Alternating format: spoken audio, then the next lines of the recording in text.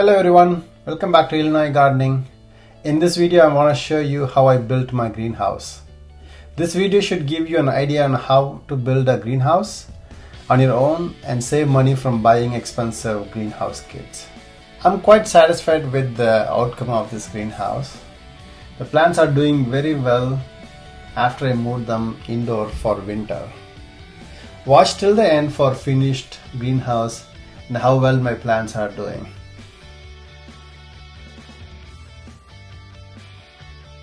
This greenhouse is 8 feet in length, 5 feet in width and 6 feet tall. I purchased 12 2x3 studs. All of them are 8 feet in length. 11 2x2 strips, again 8 feet in length. I use the 2x3 studs for all the corners and I use the 2x2 strips for all the center supports. Cut all the pieces based upon the height, width and the length of the greenhouse and assemble them like shown here. So I use the normal hardware screws to put them into place by connecting all the corners and all the support structure.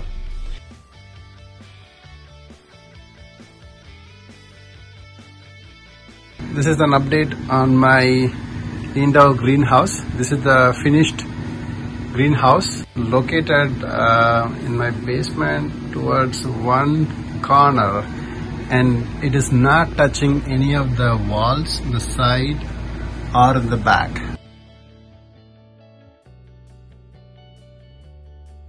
I have given enough space in the back and the sides so that I can access them.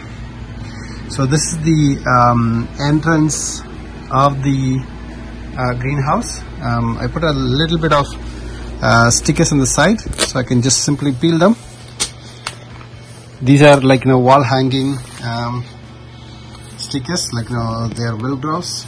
I built these two side stands, or the three side stands, after I built the greenhouse. This is just to help with some of the parts that I put on that stand, and I put the bigger parts on the ground. My pomegranate that's in the dormancy at this point in the winter, and I kind of planting two taro roots.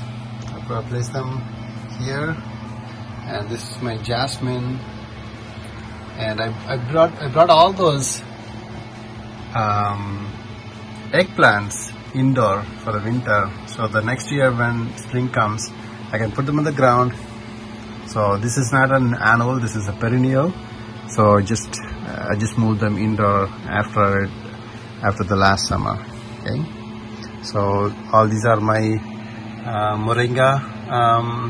I know I trimmed them after I moved indoor, and I started shooting new shoots. Few more eggplants. This is my cilantro, and I'm trying guava plants. I'm growing them from seeds, so I have like 3 or 4 seedlings coming inside the pot here. And I have the moringa tree, again like the one that I moved indoor, doing well. I moved the chili plant indoor after the summer. They are doing well, and surprisingly these are giving lots of chilies. And this is a mango plant that I sowed in the spring, and I moved indoor after the summer. I'm trying some cuttings from the jasmine, which I pruned very drastically over the winter.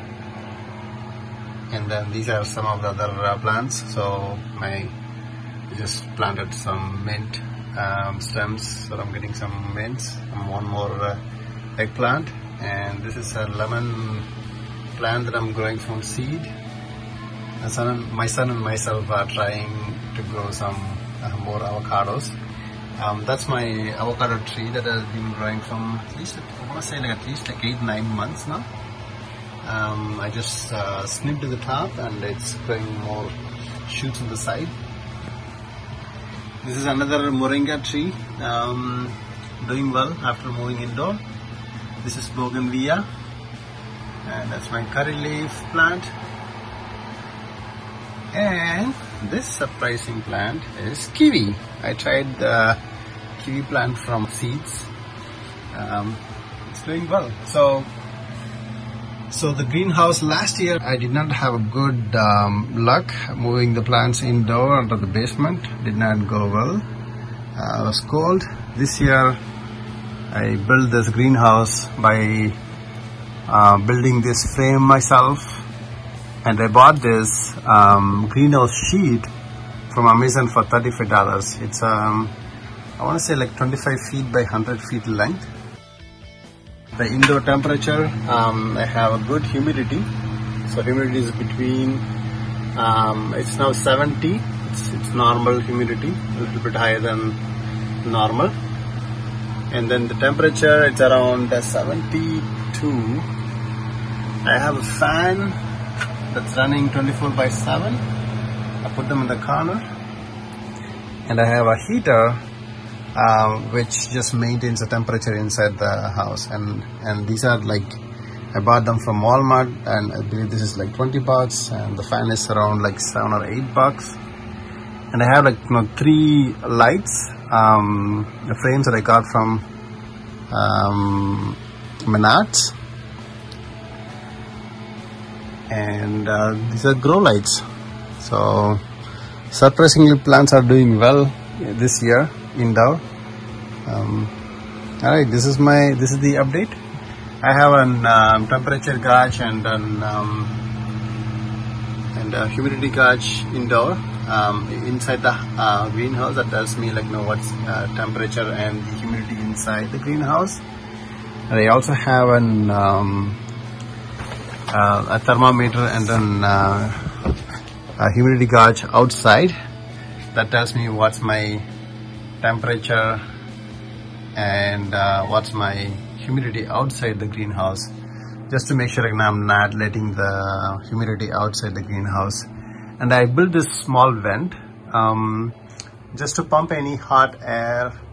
Once in a while I would want to circulate the air inside by doing by turning on this exhaust, which just pumps all the hot air inside and just vents it out. So this is already built inside the house. Okay, all right, I hope you guys liked it. Thank you for watching. Bye for now.